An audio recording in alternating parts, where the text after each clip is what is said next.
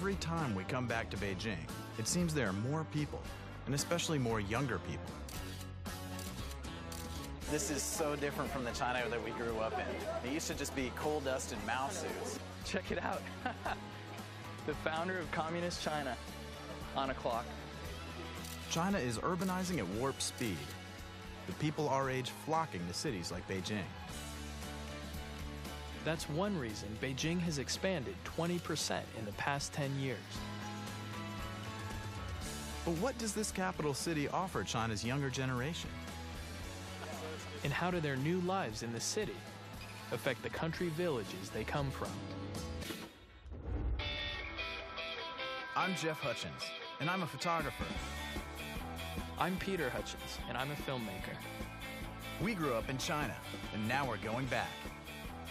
To capture China in its moment of change. And there's only one way to do that. To get lost.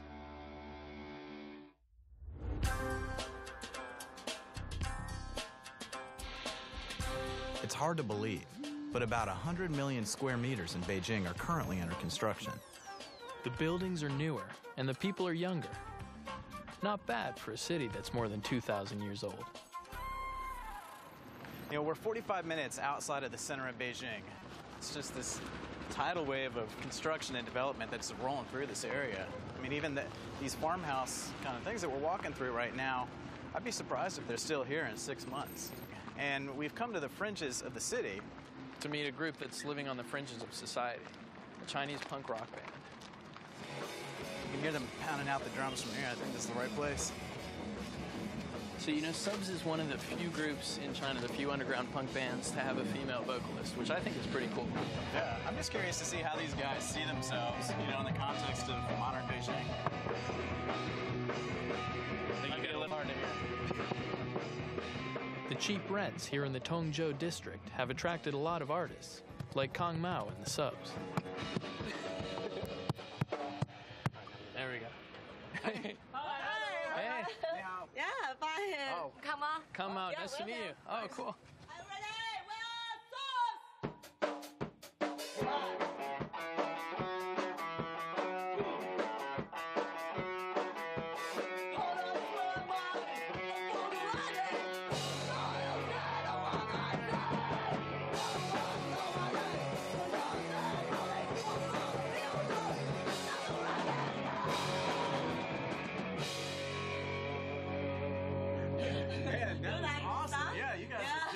Maybe drink some beer? Yeah. Yeah? Yeah, I'd love to hear more about it. Awesome. Yeah, you guys rock. There you go. Cheers. Cheers. Cheers. Ganbei. Ganbei. Oh, ganbei. Finish it all? Yeah, it's too big. I don't think so. What is it like to be punk in China? Do people look at you, or do they think you're different, or just normal? Maybe they think we are a monster. You're a monster? Really? And most Chinese people don't know what is punk. Punk rock makes up just a small part of the Beijing music scene, and that's why the government allows them to freely create their music. But outside influences, including Western rock music, are putting a lot of pressure on the status quo. What do your parents think of punk rock? My mother and father so hate me play Really? punk music. Yeah. Why are they so mad? Because they think a younger should marry a rich man, have a good job, and clean. But Kong Mao isn't interested in following a traditional path. And in Beijing, she can make her own way. I really like punk, you know. I really think I can choose my life. Like Kong Mao, Beijing is inventing its future as it goes along. Sometimes there's a little more freedom, but Kong Mao has to be cautious. Is there anything that you cannot sing about? Yeah, of course. Yeah. Yeah, of course.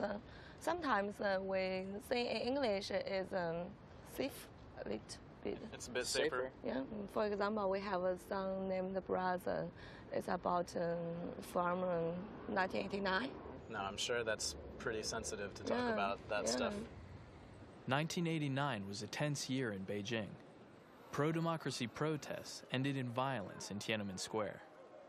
But the government has eased up a bit since then, and voices like Kong Mao's are starting to be heard. We're going to get to hear them play tonight. Well, thanks. We'll see you yeah. tonight. We'll see you guys tonight. Yeah. See you tonight. Okay. Yeah. Cool. All right.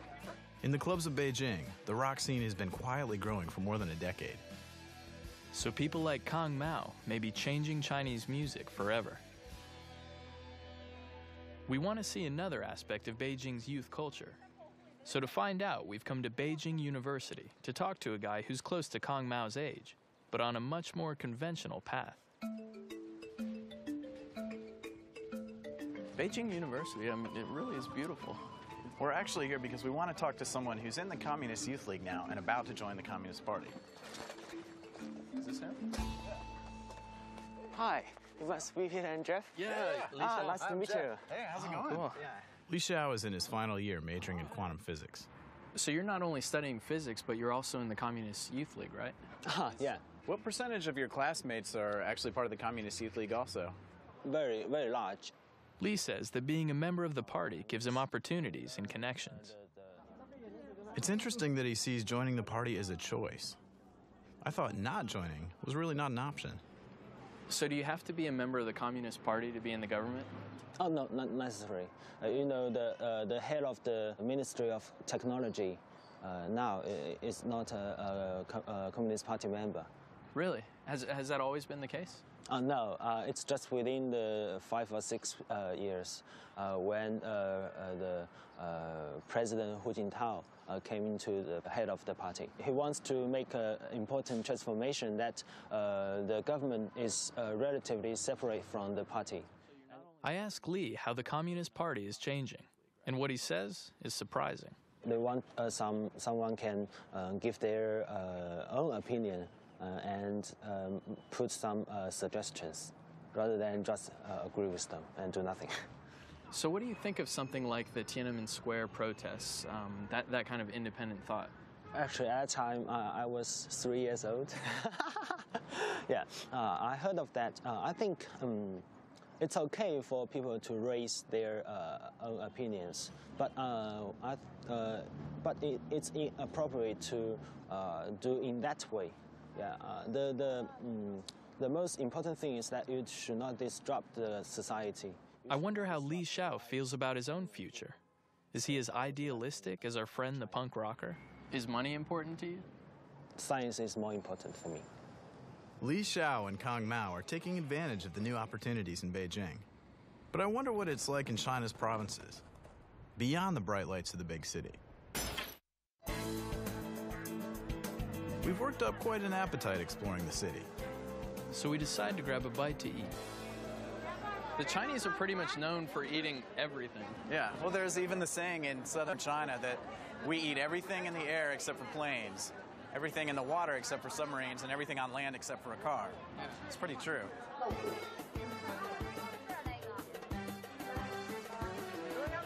What's that one? Oh, okay, all right. Oh yeah, let's. I'm gonna take your word for that. Let's stick on this side of the table here. Wow, starfish. 好吃吗? Yeah, It's good?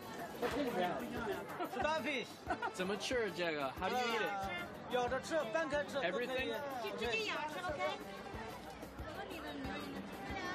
It's not too bad, at least. No. Halfway edible. We're going from starfish to our favorite Beijing punk rock star. This is the club where Kang Mao is playing.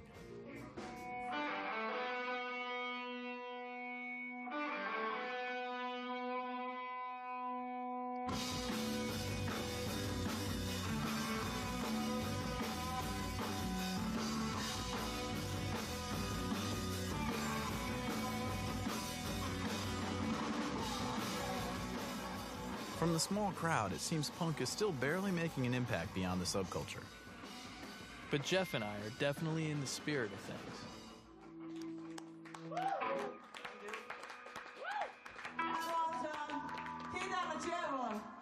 Sing on stage. Gotta sing 1, 2, 3.